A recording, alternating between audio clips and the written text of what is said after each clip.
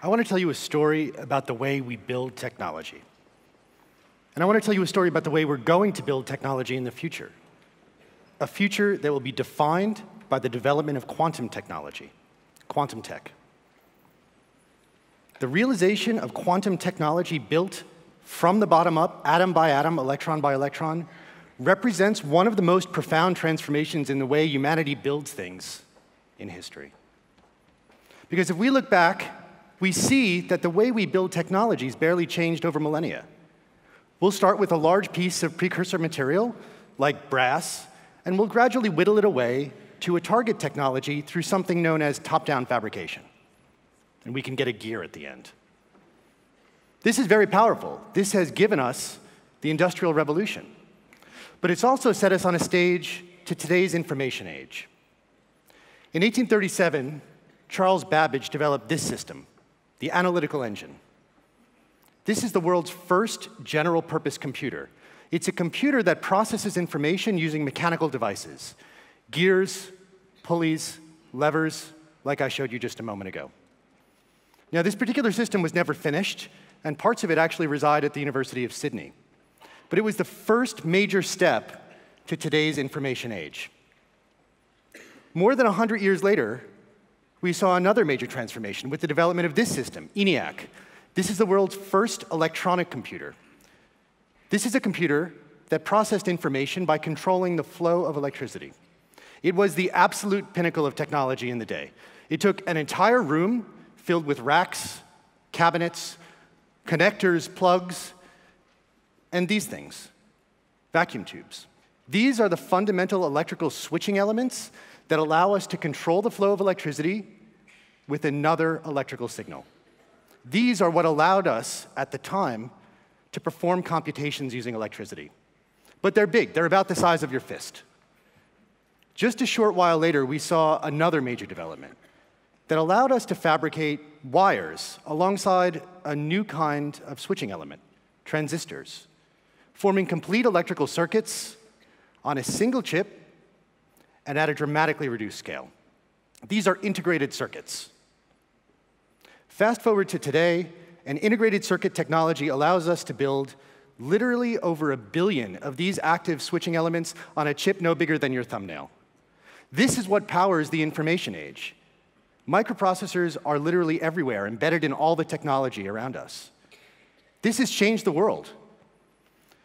But as remarkable as this is, if we take a step back and take a deep breath and look with a critical eye, we see that the way we built technology, going from brass to a gear, is actually still in play. In this case, we start with a large piece of precursor material called a silicon ingot. We slice it to form a wafer, and then we pattern the surface to build the technology we want. For instance, a microprocessor. And this patterning is very similar to the way you might machine the teeth of a gear. These are both top-down fabrication. But building on research begun in the late 1970s and early 1980s, we now stand at the precipice of a radical change in the way we build technology. Instead of starting from the top and working our way down, we're now looking to build technology from the bottom up, atom by atom, electron by electron. This is a picture of one atom of ytterbium from my laboratory. We can confine it in space using a special electromagnetic bottle called an ion trap. We can manipulate it using laser beams and microwaves. We can take a picture using a camera that's not dissimilar from the one in your phone. We can trap one, or we can trap a few. And because these atoms are charged, they form neatly ordered arrays, crystals. This is matter synthesized from the bottom up, atom by atom. And these individual atoms form the building blocks of a new generation of technologies that get their power not just because they're smaller or more compact, but because on these scales, the familiar laws of nature give way to the strange rules of quantum physics. Nature on these scales ceases to be absolute. The picture that many of us have in mind of quantum particles like atoms or electrons as billiard balls that bounce off each other or off the walls has to be replaced by a picture in which we conceive them more like waves. Waves that spread out in space, waves that interfere with each other, or even with themselves. Nature on these scales even appears to possess its own form of magic. Entanglement allows particles obeying the rules of quantum mechanics to be linked together over vast distances, so manipulating one instantly affects its partner in ways we fundamentally don't understand today. These technologies that we're looking to build will be a radical departure from what we've done before. Today's technology completely glosses over all of this phenomenology. These phenomena were long derided by the greatest minds of the 20th century. Even Einstein referred to entanglement pejoratively as spooky action at a distance. These were things that were long relegated to the dustbin of mathematical curiosities, but no longer. These phenomena are real and accessible in the laboratory, laboratories like mine. And now we're learning how we can control and harness these phenomena as resources powering a new generation of technologies, much the way we use the flow of electricity to power our technology today. For an example of the kind of technology we're trying to build, consider quantum simulation, a topic my group works on. We take inspiration from the development of modern aviation, where for decades, engineers would build scale models of aircraft and study their behavior in wind tunnels.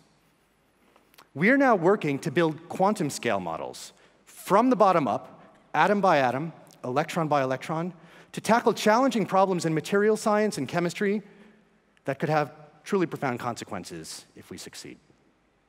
This is a picture of a quantum simulator that my team has worked on in collaboration with NIST in the United States. It's composed of about 300 atoms of beryllium. Each blue dot that you see is one atom in this photograph. Using the rules of quantum physics, if we were to encode a bit of information, a 0 or a 1, on each of these atoms, and this is something we can do routinely, then with 300 atoms, we could simultaneously represent 2 to the 300 possible combinations of how all those zeros and ones take their value. 2 to the 300 is about 10 to the 100, a googol, a number so astronomically large that if you tried to build a conventional supercomputer capable of simultaneously representing all of these combinations in memory, you would run out of matter in the universe before you succeeded. And here we achieve the same computational capacity using just 300 atoms of beryllium and the rules of quantum mechanics in a space less than a millimeter. To give you a flavor for the kinds of problems we're thinking about solving, let me tell you about the way electrons can interact in certain solids to give rise to exotic phenomena like superconductivity, through which electricity, current, can flow with no resistance, no loss. Despite many decades of research, one class of these materials with tremendous potential for application is very poorly understood. This is because the underlying physics comes from the way that electrons interact quantum mechanically. This is phenomenology that brings with it the same complexity of information representation that I told you about just a moment ago. These materials are extremely difficult to simulate on a computer. Can we imagine what would happen if we solved this problem? By building quantum simulators capable of representing a quantum scale model that allow us to crack these problems. Can we imagine the ability to transmit energy over huge distances with no loss? Energy loss in power distribution systems is a major challenge not only in grid design, but also in the uptake of clean energy. In fact, this is such a challenge that in the United States, which is known to have a very efficient power distribution grid, about 6% of energy is just lost sending it over wires. The wires heat up. Now, admittedly, 6% may not sound like much, but that 6% of energy lost is more than the total annual generation of electricity in Australia, just lost in wires heating up. What would the world look like if we solved this problem? The modern information age has come about both because of the development of microprocessors, but also because of the development of capabilities allowing us to transmit data over vast distances with nearly no loss in fiber optics. This is the information superhighway, hopefully coming soon to Australia.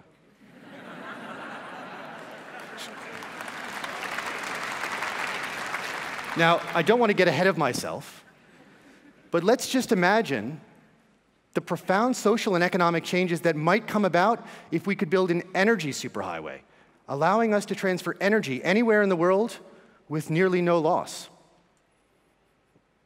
Quantum technology built from the bottom up, atom by atom, represents a radical departure in the way we build things.